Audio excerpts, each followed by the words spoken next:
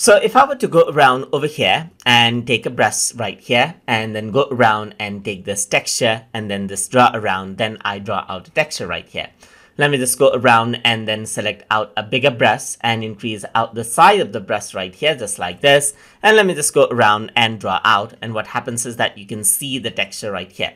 But the texture has certain size. And if you want to change around the size, you can go around and take the contour editor right here. Click and hold, and you can see that edit gradient and texture is an option. So once you do that, you can click and there you go. You got the texture right here, as you can see. So what you can do is you can go around and resize this out and then move this around however you like. So I'm just going to go around, and here you can see that I can click and drag around to move out the texture. And this here has a texture right here, as you can see. So this is a different brush stroke and this is a different brush strokes. So depending on the brush strokes, the texture right here is different. So I'm just going to go around and delete this, and let me just go around and draw a single brush stroke right here, just like this. And then I'm going to go around and see the texture right here. So in order to work around with the texture, you can click on the edit gradient and texture tool right here, and you can go around and click and drag this, and you can see that you can rearrange out the texture right here.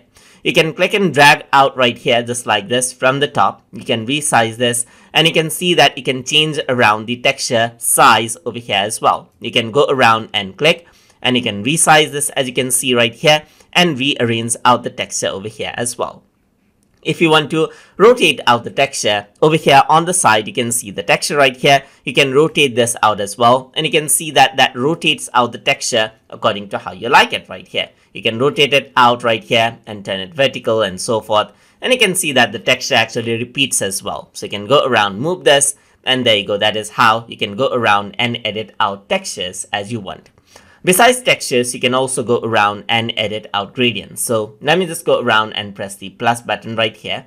And then I'm just going to go around and create a new gradient right over here. So I'm just going to go around, and then I'm going to, let's say, create a new color swatch right here. And I'm going to go around and then edit this. So let me just go around over here and then edit out the swatch that I have. So I'm just going to go around and then double click on the color.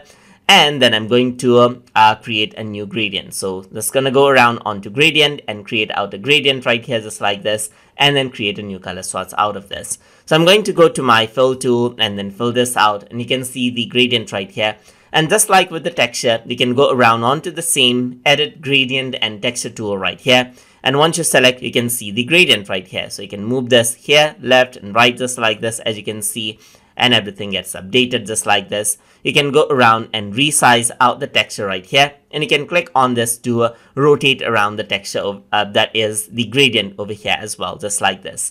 So if I were to go around over here, and then let's say, for example, I'm going to go around and then create, let's say, for example, a radial gradient over here, just like this. And then I'm going to close it. I'm going to press plus button, and I'm just going to go around and then let's say apply this. So I'm going to take my paint bucket tool and apply, and this is what you have. So if I were to go around onto the editing, you can see that now you have more like a radial editor. So you can go around, resize this, and there you go. That's how you can go around and edit this.